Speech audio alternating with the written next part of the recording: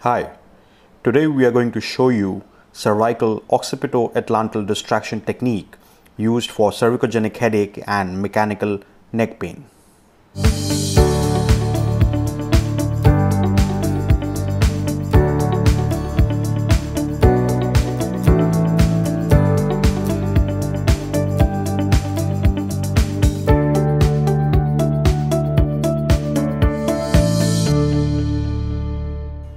In this technique, the patient is supine.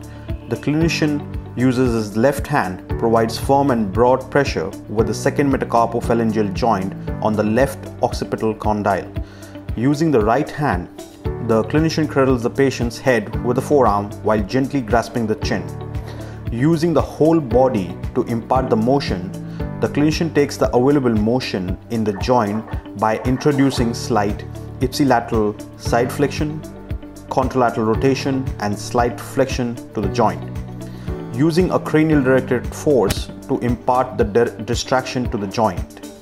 The technique may be carried out with the oscillatory mobilization into the resistance or as a high velocity low amplitude thrust manipulation at the end range. Please make sure to use the force through your core and your legs and not your hands. This will maximize the patient's comfort during the technique.